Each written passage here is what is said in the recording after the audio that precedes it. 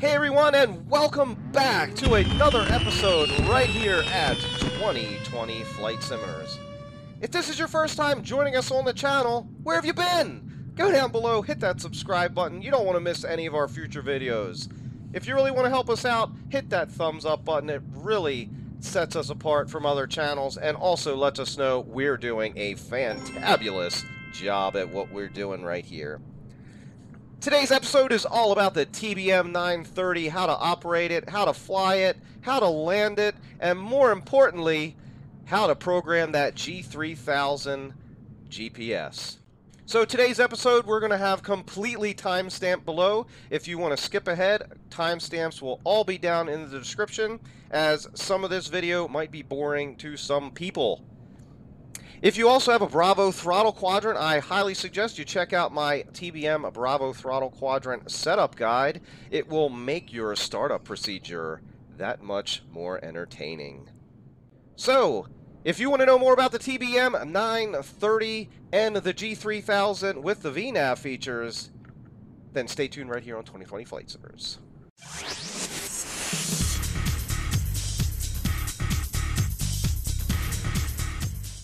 Alright guys, so now we are in the cockpit of the beautiful, majestic, and luxurious TBM930. So, the first thing that we need to do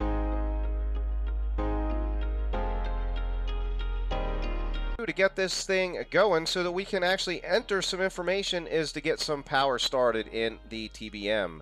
So we're going to go ahead and flip on the battery and the alternator, and then we're going to come down below and initialize our MFD. Once we've done that, we're going to step back up top. We're going to hit our strobe and pulse light on to let everybody know outside, hey, get out of the way. We're starting up this big ol' engine. Next thing we need to do is turn our fuel pump booster in the on position. Make sure our fuel selector is in manual mode.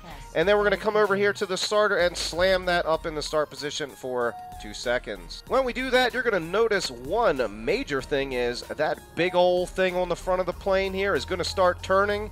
And as we look down to our NG, once we reach right around 20%, we're going to come down and add some fuel. Now, once we do that, we're now going to monitor our NG until it gets up to about 50% or so, and then we're going to go ahead and throw us into high idle. Now that we're in high idle, we can go ahead and put us into taxi mode and allow the engine to equalize. We'll then come back up top and put our booster pump in the auto position, tick the autopilot trim in the up on position, and go ahead and hit our fuel selector into auto mode. One of the things I forgot is to turn on some panel lights here. You can also hit the access light, which is going to be right here. Great for night flights, which we will be doing today. So as you come down here, you're going to notice a couple yellow master cautions popping up here on the MFD screen for the pitot and the stall heat, so we'll come right down here and turn those on. We will also go ahead and arm the bleed in the auto position. Now that we've got that done and we are all set up, let's get into the G3000.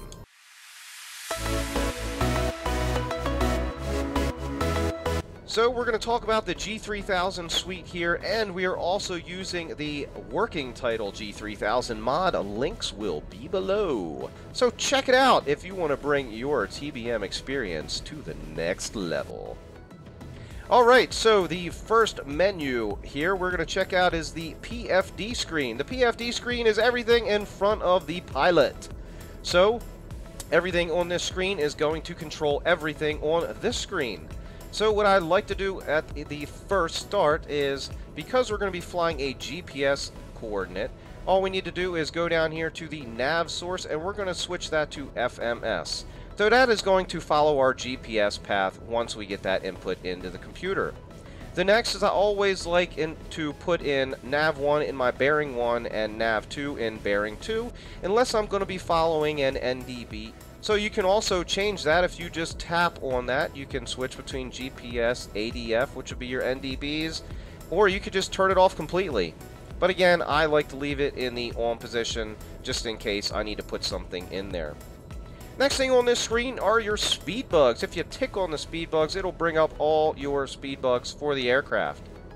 Now your rotate speed will vary depending on weight, so if you want to know what to set this to, go ahead and check out the link below that I posted for the checklist for the TBM. That will better assist you in inputting the correct airspeeds here.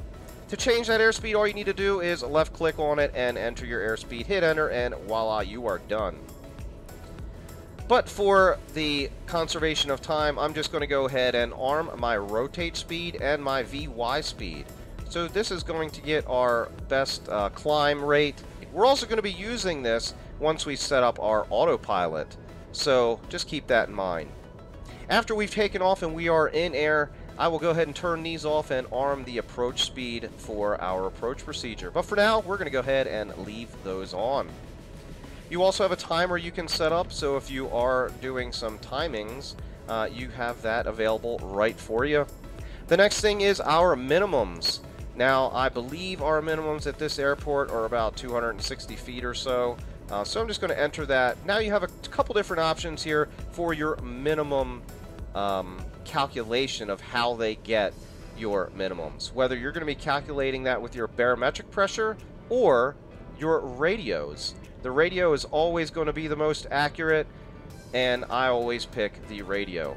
So I enter my minimums, hit enter, and one of the things you're going to notice that pop up on the screen right here is our minimums, which is right here. You're also going to notice this right here. This is our radio altitude. So it says that we are 5 feet. And we probably are because we are sitting in the plane. So the next thing on this list is our traffic map. If you hit this button right here, you're going to notice a cool little map that pops up in the PFD screen, and this is your traffic inset menu. You can adjust the range by going in or out right here on the ranges on the PFD screen. Now, I hope I'm going slow enough for everybody to take in as much information as you can. Don't be afraid to stop and rewind if you need to. And again, if you have any questions while we're going through this, please post them down below in the comments. I would love to help you out and answer those questions so you can get a better understanding to get the most out of your flight simming experience in the TBM930. So the next thing on this list, we're going to go ahead and turn that traffic map off right now. Actually, I like the traffic map, so I'm going to keep it on. You go down here to the PDF settings menu, and this is going to give you some information here to set up for this little inset. Now, my inset map, if you click on that, it is now going to change that traffic map to an inset map of the exact GPS map you've got here in your MFD screen. So one of the other things that I like to set up is to make sure that I have north-up orientation. Some people like using heading up, some people like tracking up. I like north-up because it helps me better identify where I am in location to the area I'm flying. It's a personal preference, do what you like. The next thing you can do is adjust the map level of detail on this little PFD menu. If you go down to least, you will see a bunch of things go off of that menu, and it will declutter it for you. I like it as decluttered as possible. Again, there are also some other features down here in some of these other menus. I leave all of those to default. Alright, so the next thing on the PFD menu list is the PFD settings, and these are really important because this is your angle of attack right here. That will tell you whether your aircraft is pitching up or pitching down. It's very helpful when you're coming in on an approach and you've got to slow down in speed, and it kind of is a pre-tell sign that you need to add some flaps. So I'll go ahead and show you that once we come on our approach. The next is the wind. You have a couple different options here for wind. They don't actually tell you what they are, but once you get up in the air and the wind data does populate, you can flip through these and check those out. I like option 3. Again, it's personal preference. Now, because I fly in North America mostly, I leave my baro set in inches. You are more than welcome to turn it into hectopascals if you are anywhere else in the world. The last feature on this is you can also enable the meters only. Again, I'm not using that because I do everything in feet. So that pretty much takes care of the PFD menu from the center screen here. The next thing we're going to do is go down here to the COM menu. So if you click on the third button down, we are going to enter the NavCom menu. And this menu is very important because this is where you're going to enter your squawk codes, your comm frequencies, and your nav frequencies. Now, one of the things that you're going to notice here on this menu is you don't see any nav frequencies here. So the G3000, there is a couple more steps to get to those nav frequencies. So I'm going to show you a little trick once we get to our MFD menu on how to enter some nav information for your ILS.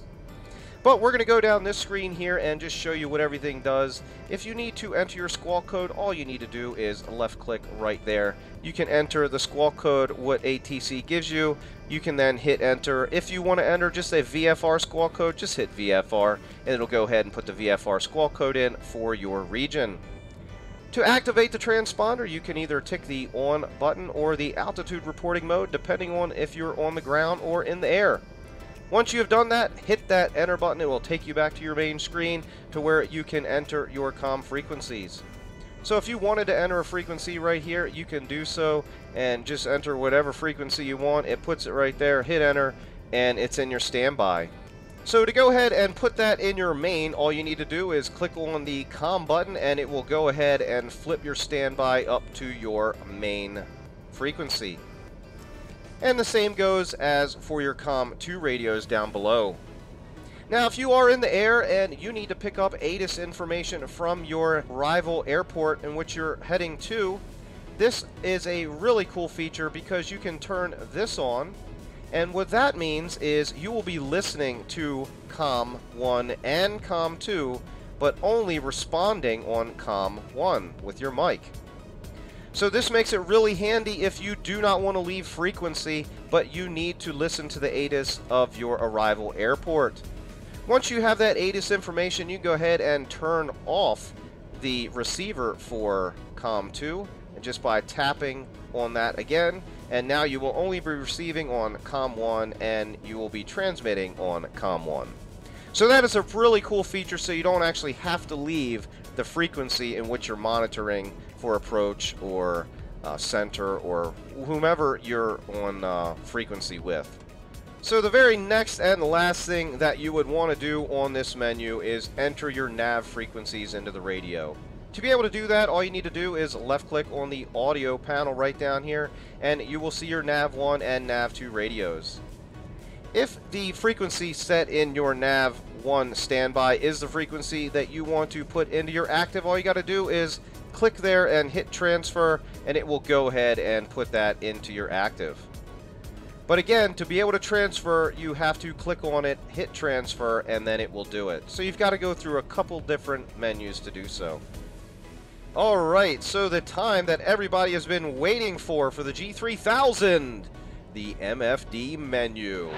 Yay! MFD. Alright, so we're going to go through a couple, we're going to go through all of the different features of the MFD portion of the screen, and that is starting with the map menu. So if you click on the map menu, a couple things are going to pop up. Your level of detail, again, you can add or subtract to that level of detail. Me, I like to keep it as least as possible so I have as little amount of clutter on my screen. The other thing I like to do is make sure that my orientation is in north up. The next cool thing that this screen will also show you is traffic. If you hit the traffic button, it will show you all the traffic that is around you. That can be very beneficial because it is, one, on a bigger screen, and it is kind of on the map, so you can get a good idea of where they are around you in space. Alright, so I like to keep my traffic off. The other cool thing that you're going to notice on our screen right here is this inset menu. This is going to be our Vnav leg inset menu. This is very, very important when you're trying to follow a Vnav glide path profile. This is going to bring up all of our pertinent information for our Vnav. Be able to turn this inset menu on, and it's not on factory. You need to go to inset window and tick on that flight plan inset window. Now, there's another feature here that you can go leg to leg or cumulative. Now, I've never used that feature, so we're going to leave it on leg to leg, and that's going to be it. Everything else I'd like to keep as default on this particular menu. The next feature on this menu is the traffic. So if you hit the traffic button, just like as it did over here, this is going to bring up your traffic all around you. In any case, once you're on the traffic menu, if you tap that button one more time, you can activate some other features within that traffic menu. I pretty much leave all those as default and I don't change any, but if you are inclined to do so, go right ahead. The next cool feature that the MFD screen offers is weather. So in the weather menu, you're going to notice this little radar beacon pop up on our screen. If you click on that again, it will take you into some settings. The first thing you need to do is turn the radar on and turn the display into weather. And then the other cool feature is it allows you to pick either horizontal or vertical modes. I love the vertical mode in a sense because I can tell if I'm going to be between some layers of clouds, and it better helps me navigate when I need to put in an altitude request to ATC. To zoom in or out, you would go right on this lower rotating knob here. You can then zoom in or out on this weather map. To go back, you can just hit the home button, hit that map button, and it will bring you right back up to your maps. The other cool feature on here is the half button. If you tap on this half button, it will literally do that and split the screen in half and give you full accessibility to a second menu here, or a second map here on the display. So to be able to use that second map, you need to select that second map, and right here in the pane window, you can see which one is selected. If you go ahead and tick that, it will then switch over to the new selected side, and then you can zoom in or out on that side. What I like to do is to go ahead and set one side up in GPS and set the other side up for weather. So I can come down here, do the same thing. We're going to turn the weather on, turn it into vertical mode, and now I have my weather set up in my second pane. Now until I need it, I will go ahead and put back in full screen mode, and that puts us into the last part that everybody has been dying to know and learn, is how to input a flight plan into the G3000. So right now we are going to do that.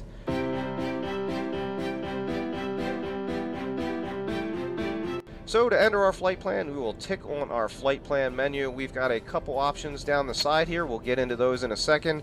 But the very first thing you need to do is add your origin airport. Today we are at KMCO, so we're going to enter that, and when you do, you're going to have a couple options pop up on the screen.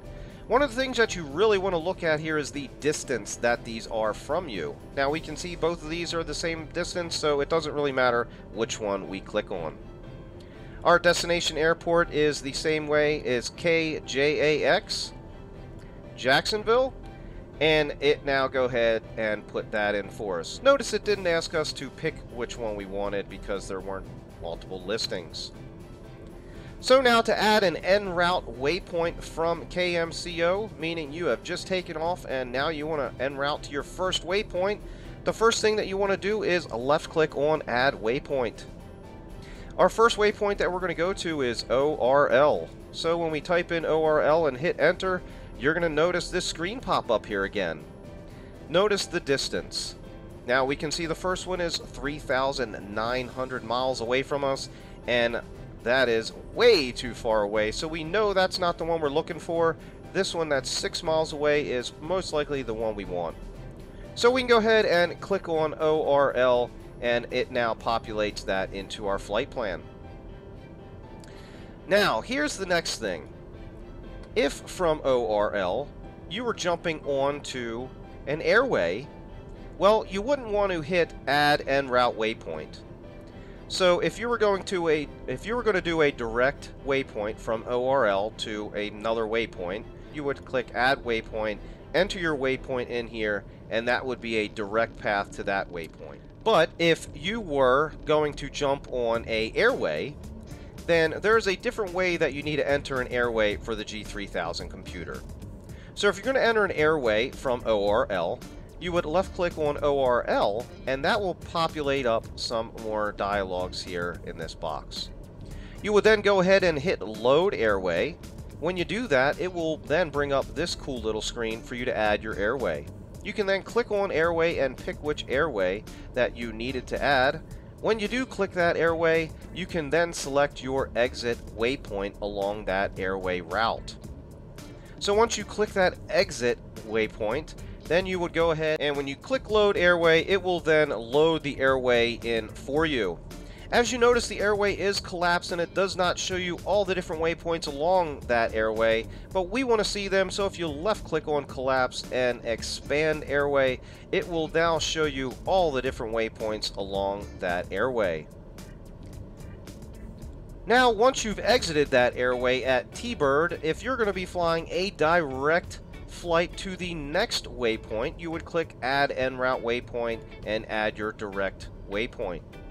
If you're going to be hopping on another airway from T-Bird, you would left click on T-Bird, hit load airway, and then enter the airway in which you wanted to enter. Next, you would enter your exit waypoint along that airway, hit load airway, and it will now enter that airway for you. Again, everything will be collapsed. If you want to open it up, go ahead and hit expand. And now you can see all the different waypoints along that airway. In today's flight, we are not going to be taking any airways, so I'm going to go ahead and delete those airways by left-clicking and hitting remove airway. Confirm that with the OK, and it is now gone. Again, I'm going to go back up top and remove the T-Bird airway from here, as we do not need any airways in our route today. So that was a little explanation on how to enter airways into the G3000, and if you have any questions on that, go ahead and post those down below. So the next thing that we need to do is enter our procedures. There's one of two ways you can do this. You can either hit the PROC button right here, or from your home screen, you can hit the procedure button. All you need to do is go to arrivals, and I can tell you that we are going to be on the QUBEN1 arrival, and we are going to be coming in on runway 26. Make sure that you have the correct transition waypoint in here, which is Haney, that we're going to be using today. And if you would like to take a preview of this on the screen, go down to preview, hit show on map, and bada bing, there's your entire arrival on your MFD. Now, before you do anything after this, go down and turn that off. Then hit load. That will load that arrival plan into your flight plan for you. And if you want to go ahead and check that out, you can now go to flight plan and scroll down, and that has your entire arrival for you. The next thing that we need to do is enter the approach. So we're going to click on the procedure button here, click on approach, and our approach today is going to be the ILS 26. So we're going to click on ILS 26. There is no transition. And again, if you want to hit preview, it will show you a cool preview on the map. Make sure you tick that off before you hit the load button, and it is now loaded into our flight plan. Again, we can go back to our flight plan and scroll down, and now we can see the approach put in there. So now that we have our entire flight plan with the approach and arrival procedures input, the next thing that we want to do is set up for our Vnav.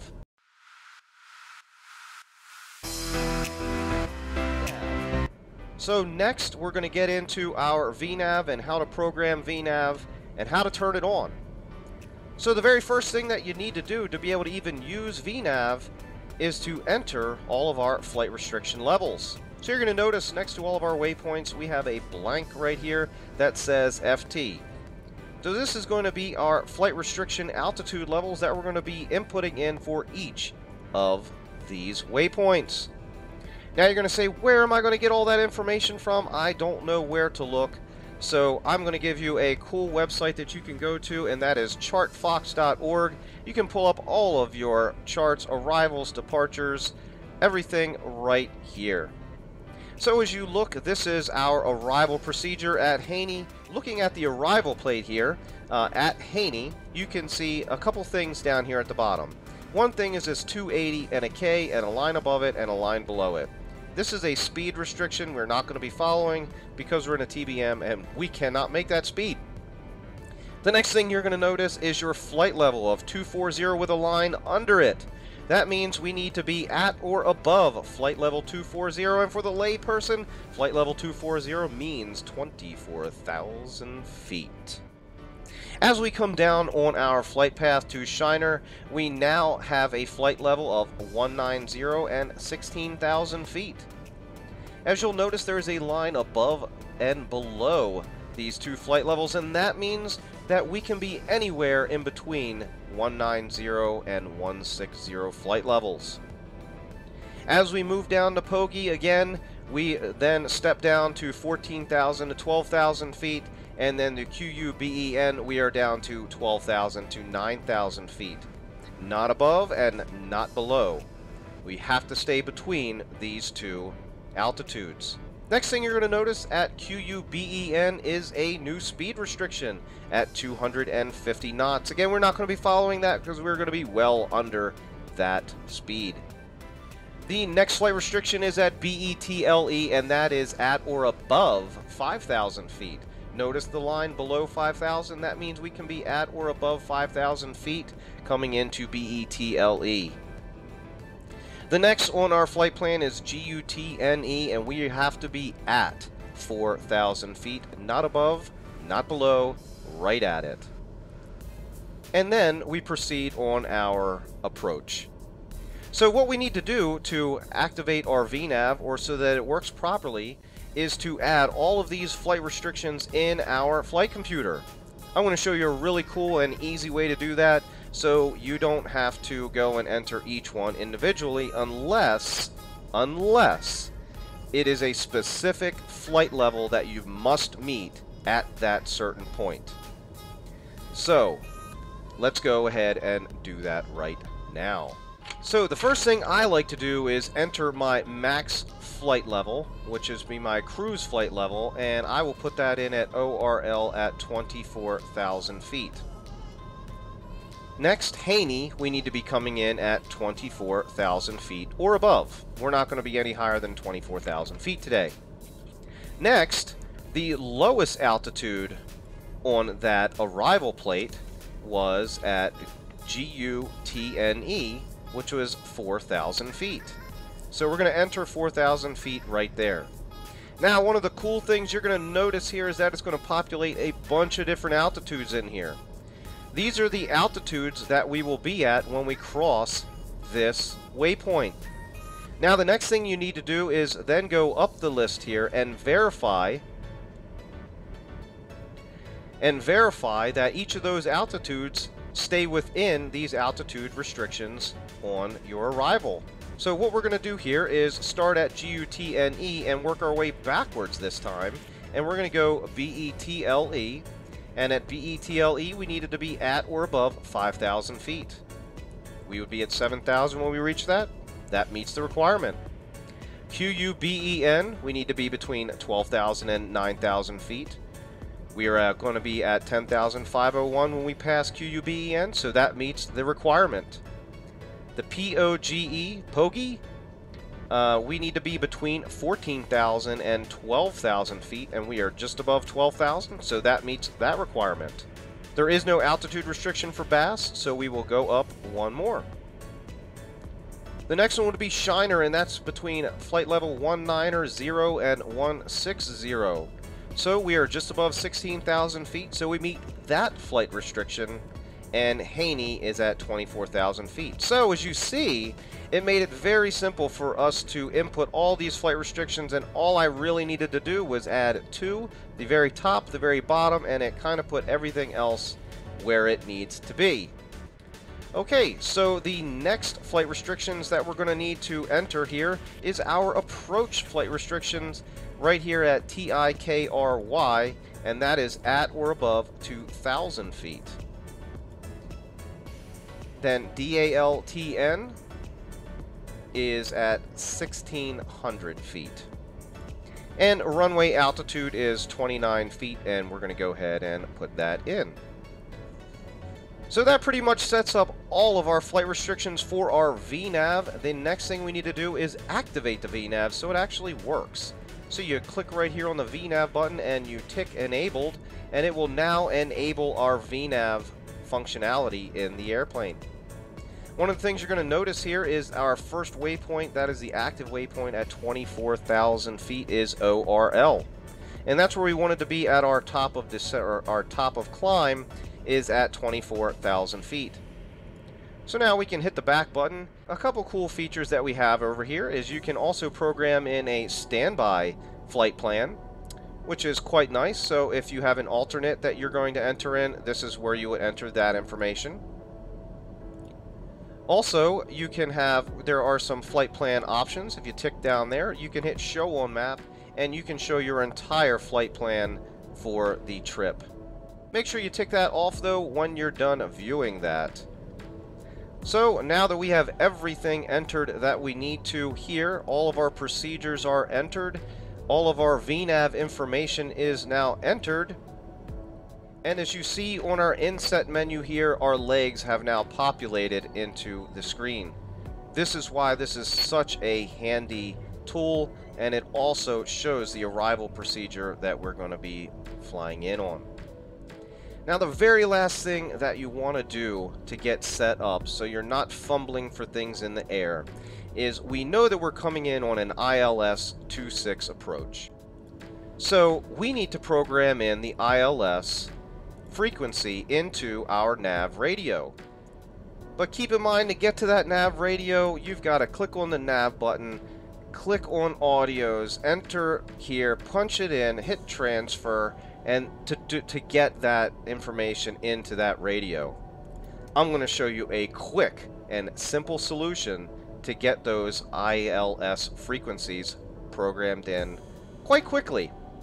So while you're already on your flight plan menu, all you need to do is scroll down to the arrival airport, which is KJAX, left click on that, and one of the things that are going to pop up in this dialog menu is waypoint info. If you click on that waypoint info, it does just that and gives you all the information about that airport or waypoint that you have entered. If you click on the frequency button here, this will list all the different frequencies for that airport, and if you continue to scroll all the way down, it will also list your ILS frequencies. You can then left click on that and then either activate or put in standby in either your Nav 1 or Nav 2 radios. We're going to go ahead and activate that in Nav 1 and Nav 2 radios just for the sake of doing so. Now the cool thing is, once you've done that, on your main screen, if for some reason you forget or something gets misplaced or goes awry, you can go right down here and click on waypoint info and click on airport, and that same information will be right there.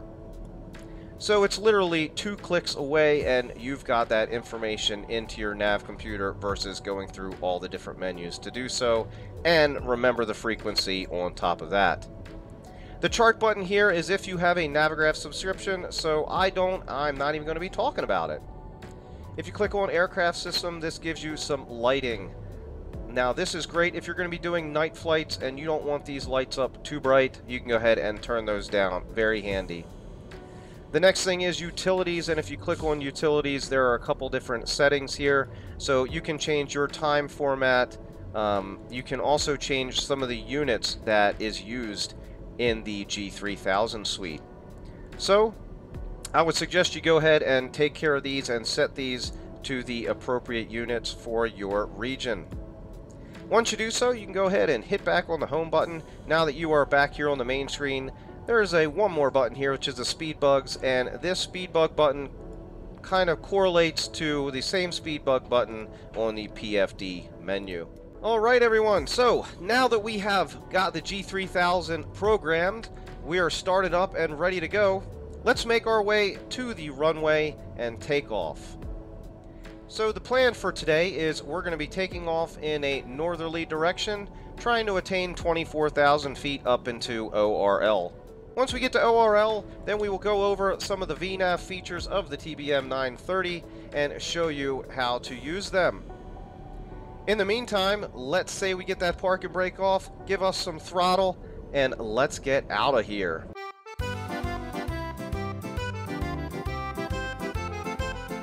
We're not going to be using ATC today because that's more of a headache than it's worth, so we're just going to be doing everything manually today. And again, we went through everything a little fast. I tried to be as slow as possible without being too boring, But if you have any questions about anything, go ahead and post those down below. This way I can help you better understand the G3000 suite in the TBM930. As we make our way down the taxiway to our runway... Whoa, what the hell was that?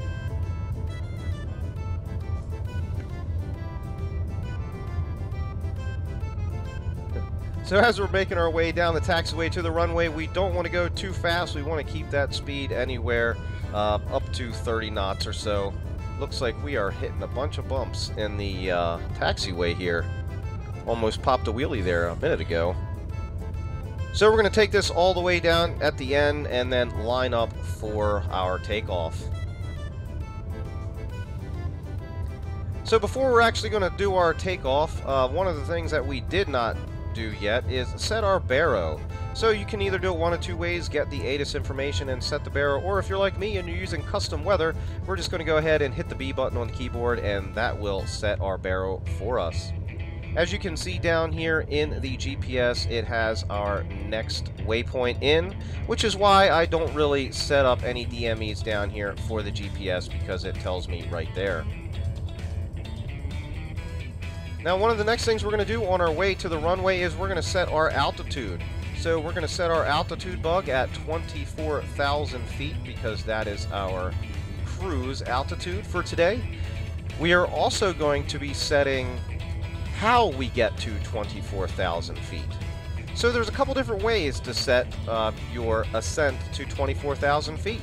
You can either set that using a vertical speed, which you tap on the VS knob, and then you can turn this up or down, and what that will do is set a predetermined vertical speed for your aircraft that you set up in the computer. Actually, I didn't set 24,000, I set 2,400.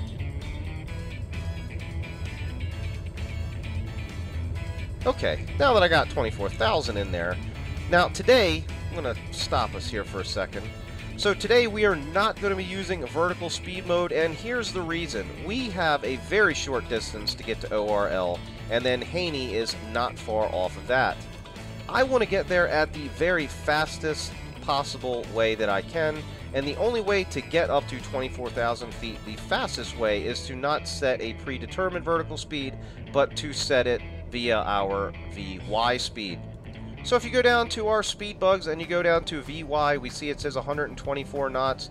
That is going to be our fastest rate of climb. So the other way to get to 24,000 would be our flight level change. If you just hit that flight level change, you're going to notice another thing pop up here. The V speed went away and a actual speed pops up above our speed ticker tape here. Now what we're going to do is we're going to set this speed to 125 knots. I just rounded up to 125. You could set it at 124, but we're going to set this to what our VY speed is. Why, you say? Well, because we want to get there as fast as possible, and that speed gets us there as fast as possible without having to manipulate our vertical speed. So now what the plane is going to do at this point, it is going to try to ascend to 24,000 feet at 125 knots. So, however high it needs to pitch to keep us at 125 knots is what the plane will do. So I hope that makes a little bit of sense for everybody, and again, if you have any questions on that, please put them down below. Then we're going to make sure that we have our flight director on and that we have our flight level change on as well. So now that we have that, we're going to go ahead and proceed down to the end of the taxiway here so that we can enter our runway right here on the left.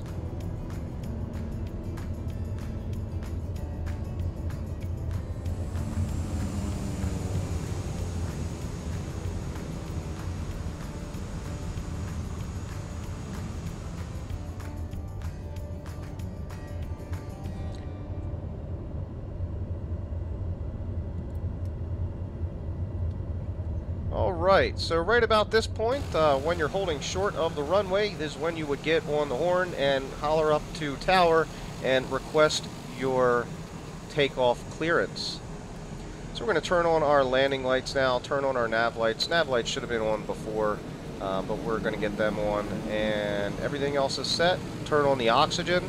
and we are good to go. Tower said we are clear to take off, runway 36 left, so we're going to roll onto the runway, line us up, and get prepared for takeoff. So a couple things that I like to do before I take off. One of the things is I like to set my runway heading into my heading bug. So if you just tap on that, it will now set your runway heading.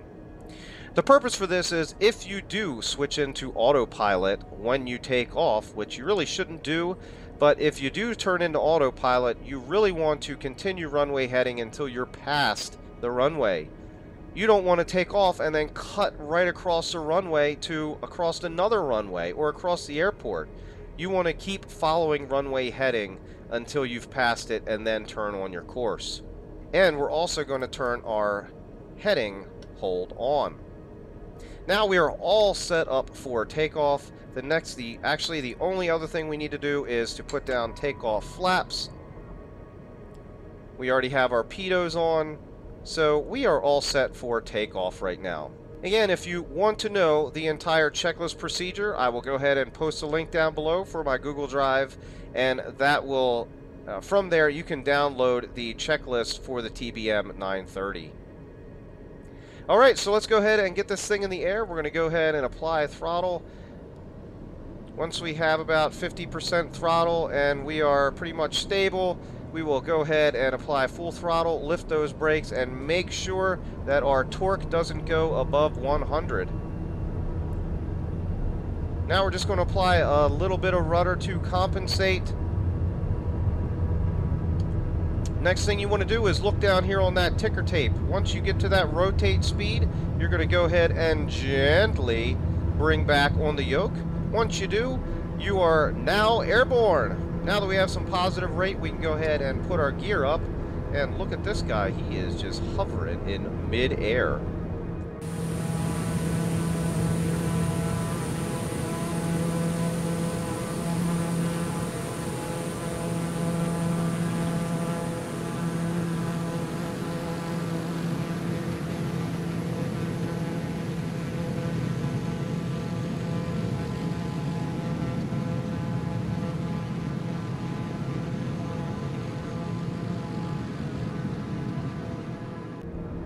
So like I said, all you need to do now if you wanted to turn your autopilot on is go ahead and hit the autopilot button.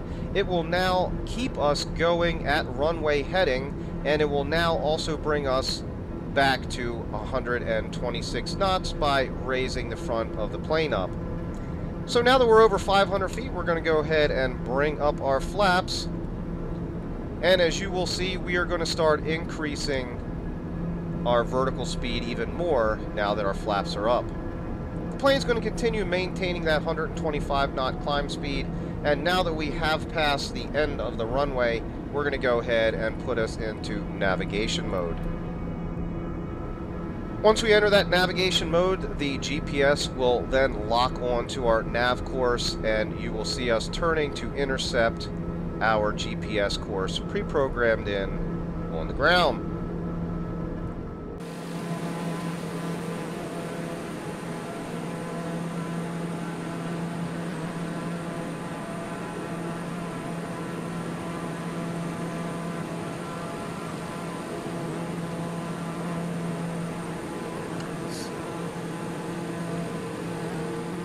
So now we're going to allow the GPS to keep taking us up here to 24,000 feet now at a rate of 125 knots. And it looks like our V-speed is right around 2,600 feet per minute. Hey, look at the guy right up there.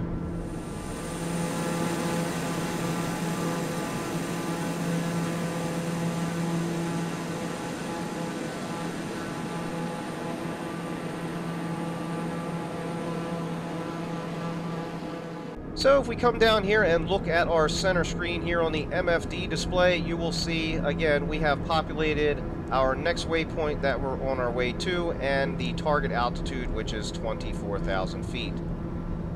Now, one of the cool things that I've showed on previous videos of the G3000, and we're going to zoom out here a little bit, is this little arc right here.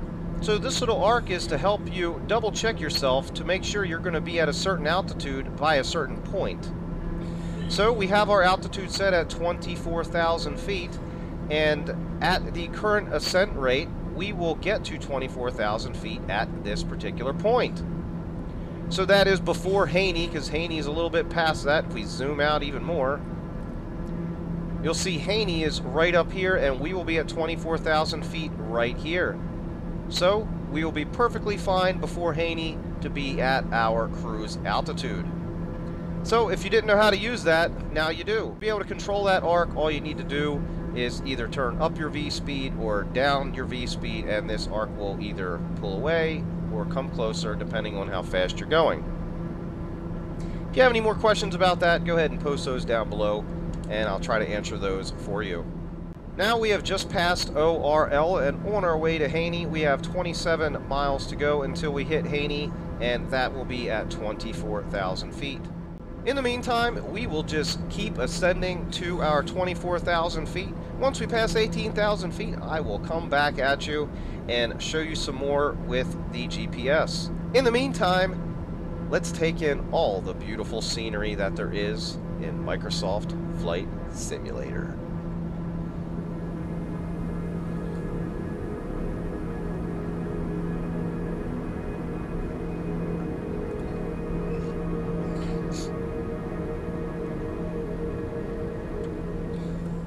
Alright, so now that we had passed 10,000 feet, we can go ahead and turn our landing lights off. Don't need them on anymore, and we will now continue on our way up to 24,000. Once we hit about 18,000 feet, we're going to go ahead and press in on our baro button here, and that will turn our barometric pressure into standard mode. Now, because we are using custom weather today, we are pretty much in standard mode now, which is 29.902. So if we come down here to the center screen, we can notice that our torque is at 84%. Now, if we up that to 100% and look at our vertical speed to the left, you're going to notice one thing. Our vertical speed did increase. So we can control the rate of climb based on throttle as well as speed. So you can kind of customize this any way you need to get up to the altitude that you need to. So if we look right here, we can see this little arc right here, and we're going to do something kind of special right now. So we are going to disengage flight level change, and we are going to turn vertical speed on. Now, the cool thing with vertical speed is I'm going to show you how we're going to use this arc to our advantage, and you saw it just went out of the picture here. So, we're going to continue to climb.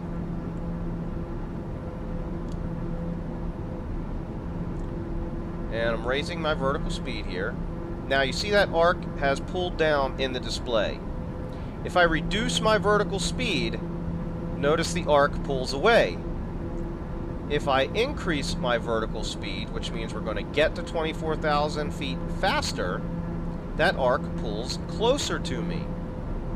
So that's a great way, again, to be able to navigate your altitudes and to figure out if you're going to be where you need to be. So I want to be at Haney at 24,000, and I want to be there just prior to Haney.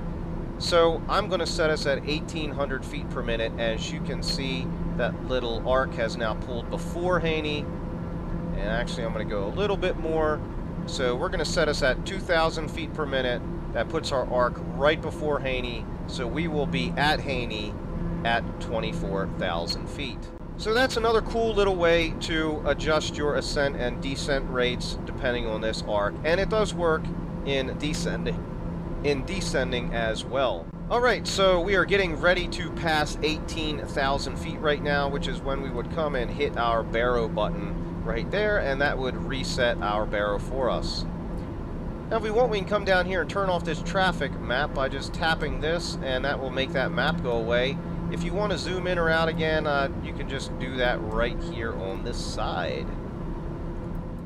Now, as you're ascending in the TBM930, one of the things you're going to notice is that once you get near 20,000 feet, if you were using your Y speed rate, you're going to notice the pressure differential is going to throw you a error right here, and I believe it's going to be a master caution and tell you that your air differential is off. So once you get up so high, you then have to kind of reduce the amount of climb you're getting to keep the air differential correct, so that this way all of your passengers don't get blown out eardrums. So just keep that in mind. If you do ascend too quickly, the aircraft cannot equalize the pressure inside fast enough. So it looks like we might be coming in to our arrival airport in the dark. But we are using a couple mods for that today. We are using the UWA mod for the lighting for the TBM. Links will be down in the description for that, as well as airport lights. They are also modded in this, so I will also put a link down below for that as well. Okay, so as we approach 24,000 feet, right there you go. There's the cabin differential pressure, which is what I thought wouldn't happen. So we're just going to kick that master warning, and we still have to keep ascending at the rate we need to because we have to be at 24,000 by the time we reach Haney. So we're going to disregard that cabin pressure, and sorry everybody back there, you now can't hear very well.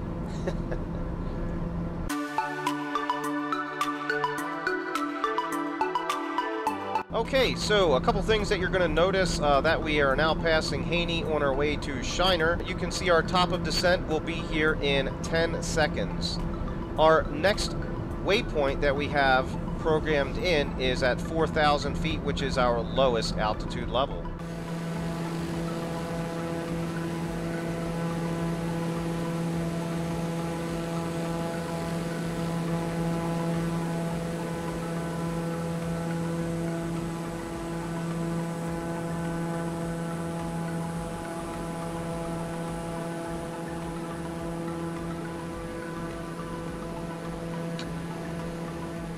Alright, so you're going to notice a couple things populate on the screen right now for our Vnav.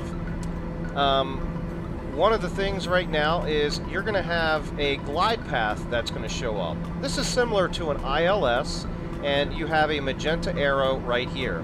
The object is to keep that magenta arrow right here centered, and as you can tell, we were a little late on our descent. So if we go ahead and look over here at our Vnav profile, you see our 4,000 feet, which is our last flight restriction on our path. It will give us the required vertical speed to get this magenta line back up to where we need to, and it shows the vertical deviation and tells us how high above we are from our glide path. Now I've got us coming down a little bit faster than we need to because I want to be directly centered with this glide path. Now here's the reason. Because in our flight plan, when we set everything up, we did not put individual flight restrictions in for each of these waypoints. And as you remember, some of these waypoints were pretty close to the flight restriction level. So you want to come down at exactly as you're supposed to so that you do not bust any of those flight restriction levels.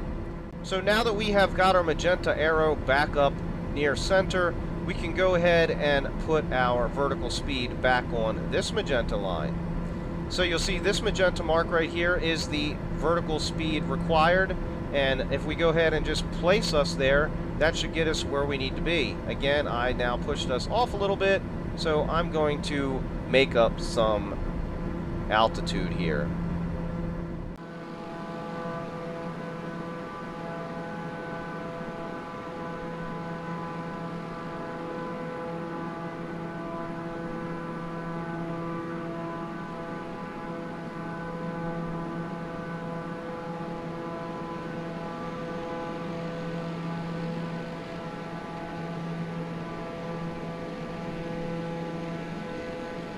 Alright, so now that we've got us pretty much leveled off with our glide path going down, the other thing that you want to do is pull out some throttle.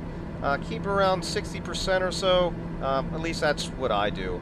Then you can look over here on your V-speed target and you can see that right around 1100 feet per minute is where we want to be, and we are at 1100. So that should get us down quite nicely. On the next waypoint on the leg is at Bass. As you can see at Shiner, we're going to cross Shiner at 16,100 feet, and at Bass, we're going to cross that at 14,380 feet. Shiner, the flight restriction level was 16,000, so we cannot be lower than 16,000 coming through there. And we're just going to keep on this until we are all the way down to 4,000 feet. Now we're getting ready to pass through 18,000 feet again. We want to go ahead and turn our baro off of standard mode, and now is when you would put us into your current barometric. You'll put your current barometric pressure in right now. So that's pretty much all there is to the Vnav. All you want to do is keep this thing centered, and as you see, we're just a touch below that right now.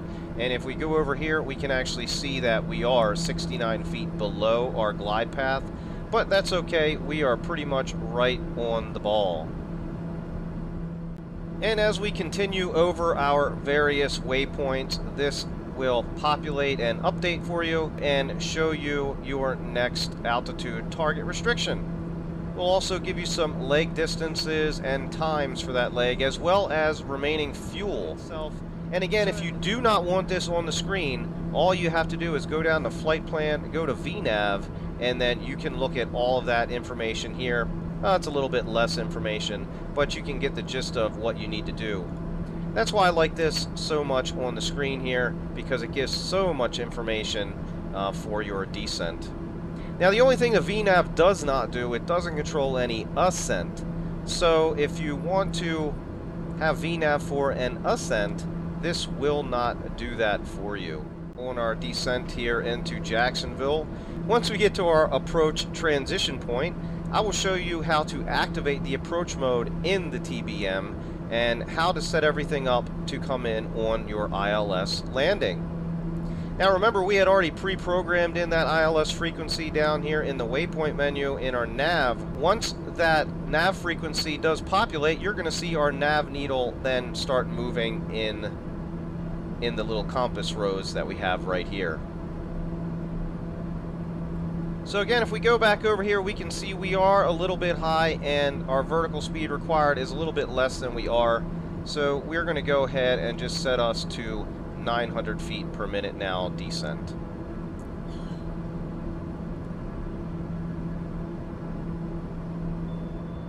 So if we come down here right on the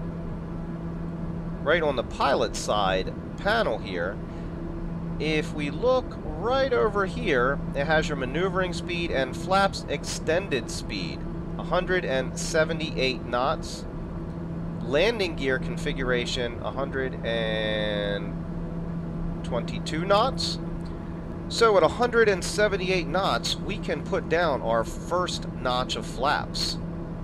So that's pretty cool, and that will help us get down to the speeds we need to so that we can put down our gear at 122 knots. In the meantime, we're just going to ride this descent down all the way into Jacksonville, Florida. Hope everybody is enjoying the video today, and I hope you are getting a lot of information out of this. If it is helping you on your quest to operate the TBM930, go ahead and smash that thumbs up button. Let us know that you're enjoying all the information that you're getting from the video today. Hey, if you're enjoying the video today and you love that information, a sub to the channel would be spectacular.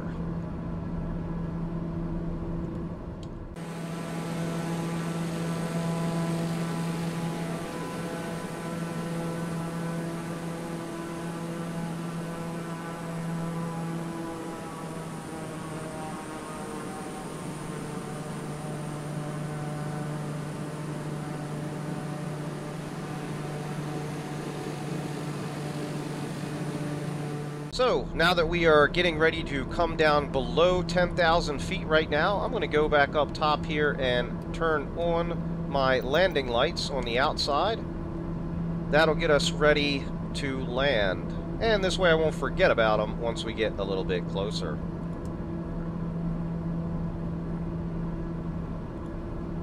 Alright, so now we're going to do a little bit of talking about our approach that we're going to be coming in on today. As you can see, our localizer frequency is 110.3, and that is exactly what was in the computer. You can see right here that we need to be coming in at or above 2,000 feet, and then at or above 1,600 feet on our final approach fix. So this is going to be our inbound approach today into Jacksonville. Now, before we get on our approach, there's a couple things that need to happen. One, you're not going to arm this approach until you are lined up on the localizer, because most of the time you have to have a localizer lock before the glide slope will lock. So if you hit that approach button too early, sometimes you could have a problem with things locking together, and then you're going to miss your approach. So I'm going to show you just when to hit that approach, and also we need to switch our FMS, our nav, our active nav, to nav 1. So we're going to switch out of FMS and go into nav 1, and that is going to lock on the localizer beam.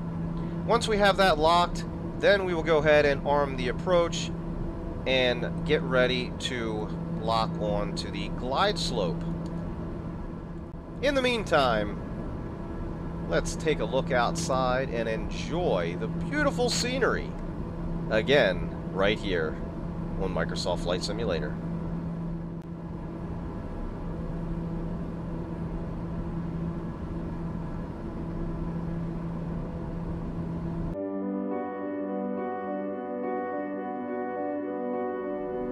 Okay, so the other thing that we need to do is we're going to come down below here, and we're going to set up some speed bugs. So we're going to go ahead and turn off all the speed bugs, and we're going to turn on our approach speed bug now, as we don't need rotate and we don't need VY anymore.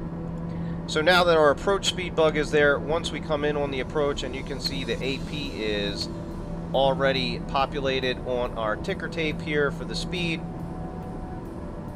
we are coming down just nicely at a nice and gradual 800 feet per minute now. We're a little bit below glide path, and that is fine. Now if we look over here, we can see that we are going to be at 4,000 feet, right at GUTNE. Now what I'm going to do is I'm going to increase the descent just a little bit, because I want to come in at Gutine, or however you want to say it, at 4,000, a little bit prior to the waypoint. Again, now that we're getting into nighttime, if you go to aircraft systems and lighting, we can dim some of the lights in here. We can set the mood with some lighting. Wow.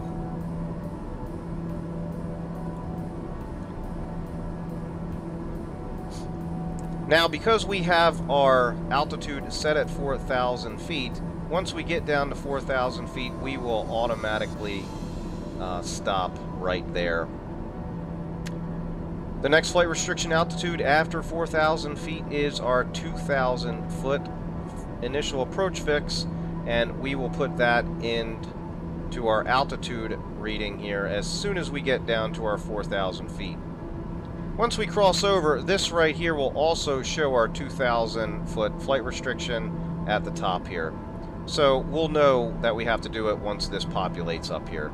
And it looks like we have about another minute to go until we are at bottom of descent, or just about.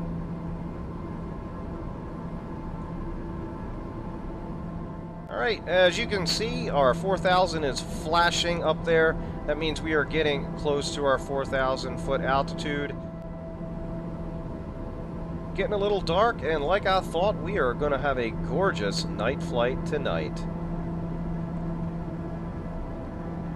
So that right over there is Jacksonville International. That is where we're going to be landing.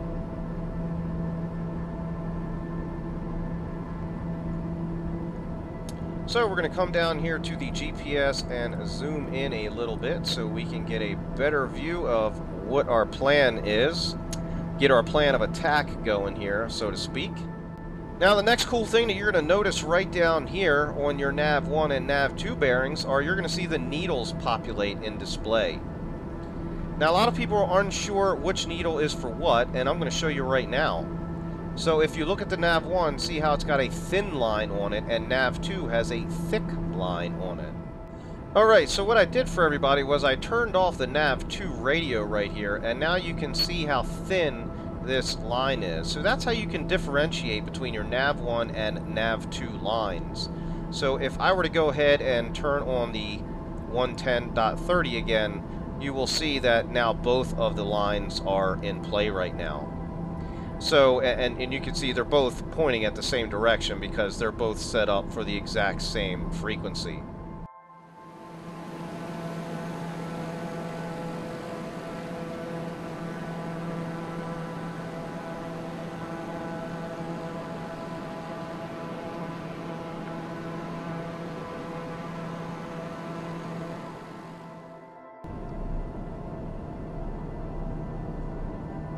And again, we can kind of cross-check ourselves with this little arc to make sure that we're going to get down there. To make sure we're going to get down there fast enough.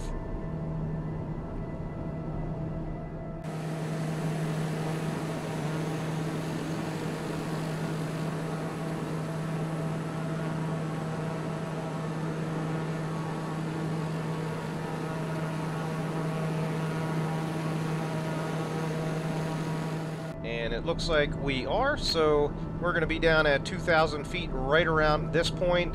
We will activate our nav1 frequency once we get a little bit past that point. And again, we don't want to do it right now because if you activate the nav1 radio and the localizer pops up, it may take you on a completely different course than you actually want. Okay, so if we're looking at our course right now, as you see, we are almost on an intercept course in to the localizer beam, which is going to be straight out this way. So because we're just about on a 45-degree angle to lining up on our localizer, I'm going to go ahead and switch us into nav1 mode right now. Now, as you see, what's going to happen is the plane is now going to turn to try to intercept the localizer. That's why you don't want to do it way out here, because it's going to turn wherever you are to try to intercept the localizer beam. Notice I did not hit approach yet because we are not ready to do so. We have not intercepted that localizer beam, so until we do so, I will not enter the approach button. We are now at 2,000 feet, so we are right on point for our initial approach fix here. Now once we turn and get lined up here on the localizer, which looks like our runway is right out there, and as you see, this green line is starting to come to center. That will tell us that we are just about lined up on the localizer itself. Our glide slope is way up here, so we are still way under the glide slope, and that's exactly the way I like to come into the glide slope. I like to intercept a glide slope from underneath, because if you're above it, well, a lot of times you're going to miss it. So now that we are just about lined up on the localizer,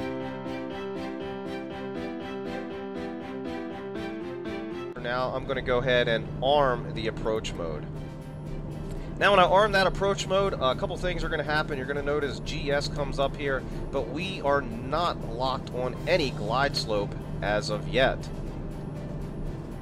We can still control our descent and ascent with vertical speed if we need to, but as of right now, we're going to hold off and we're going to bring back some throttle at this point. Now we can't put down our landing gear yet because we have to wait until about 122 knots. To slow down, we're going to go ahead and add one stage of flaps right now.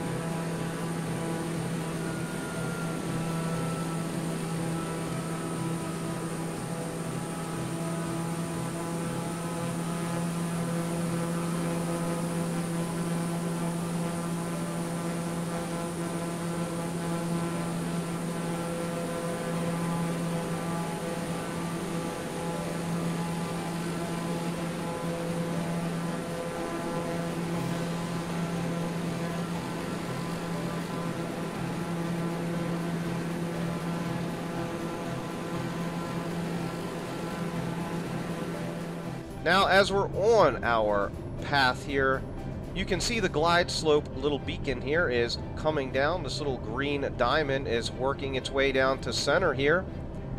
Once it gets down to around center, it should lock onto the glide slope at this point and start our descent down to the runway.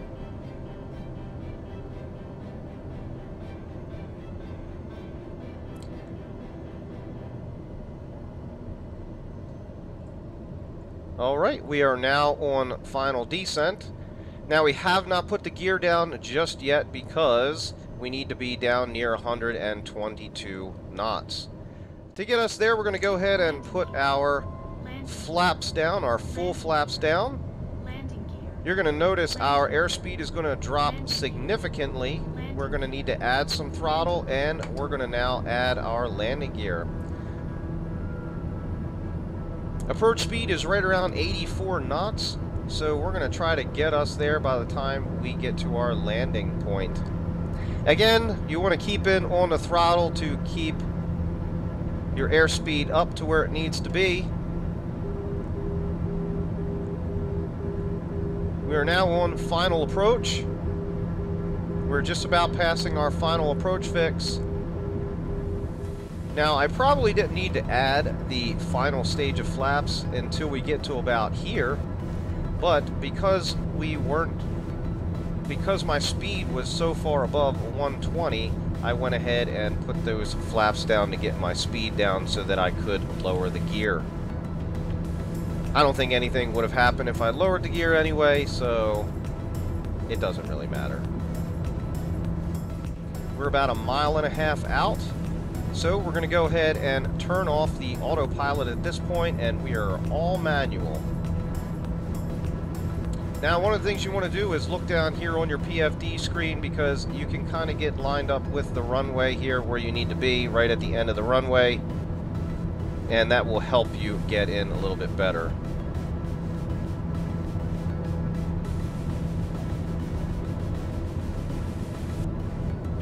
It looks like we're fighting a little bit of wind right now, so that doesn't help either.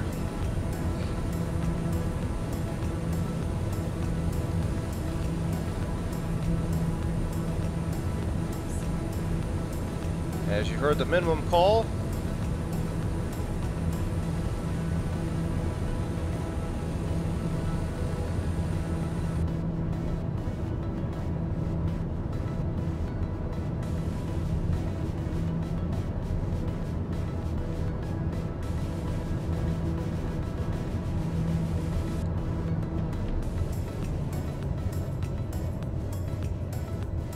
oops.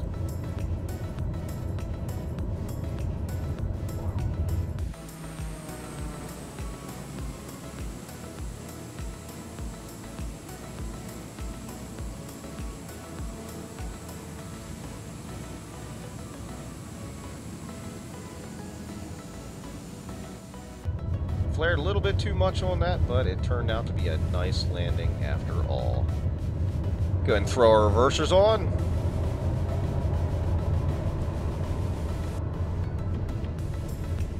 And that, ladies and gentlemen, is how you do it in the TBM930.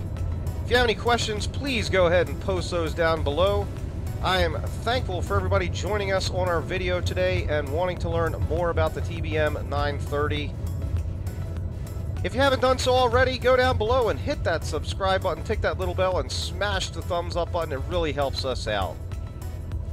And to all of our flight simmers out there, keep the blue side up. We'll see you on the next one.